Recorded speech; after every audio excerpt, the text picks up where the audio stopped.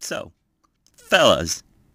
Yeah, fellas. Yeah, does your girlfriend have the butt? Hell yeah! Tell her to shake it, shake it, shake it, shake it, shake that healthy. I'm sorry about that. So, fellas and lady fellas, today we're gonna talk about a horrible thing. A place, to be exact. An absolutely horrible, terrifying, damning place. A place you don't even want your worst enemy to go to. That's right, the friend zone. We've all been there. We've all been made to suffer in there. Many of us don't come out at all. Some of us burn in its eternal fire for all of eternity.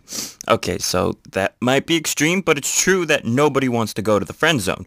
It almost feels like a huge failure and a major letdown, and it's almost impossible to get out of. But that is why I'm here today, folks. I'm one of the few people to go into the friend zone and come out victorious. Trust me, it took a long time. The friend zone sucks, yeah, but it's not that bad of a place. Think of all your friends right now, guys and girls. All of them are friend zoned by you. You don't even notice when you're friend zoning someone most of the time. It's kind of this weird place that only exists when you don't want it to. Here's my advice, though, for getting out of it. 1, you gotta be patient.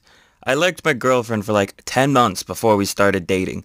We'd known each other for a while before I started liking her, though, so it was a really long time. If you wait it out, then sure enough, they'll come to realize that you could be date-worthy material. 2, it's important to be their friend more than anything. You can't like someone, never talk to them, and then complain about being friend-zoned. That's not the friend zone. That's just the zone. Not the good zone either. That's like just the zone. Friend is the key word. You care about this person, so it's important that you're there for them and that you're not selfish. Nothing is less attractive than selfishness. You have to be supportive and helpful and just be a friend to them.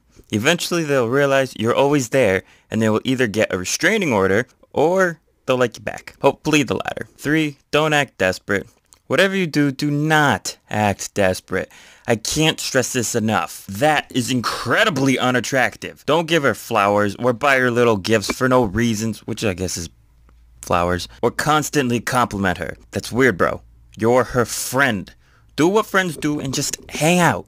Oh, and don't cry about nice guys finishing last either, because chances are you're not a nice guy if you're saying that. Chances are you're some desperate, creepy jerk who might stab someone if they reject them. Guess what? In this case, nice guys don't finish last. There's a difference between nice and obsessive. Nice is being her friend. Obsessive is the aforementioned actions of buying her things and complimenting her. Anyways, that's basically all there is. It's a test of patience and endurance, and if you come out on top, then you're more successful than 98% of the population. Congratulations! Just remember to be their friend, and everything should work itself out.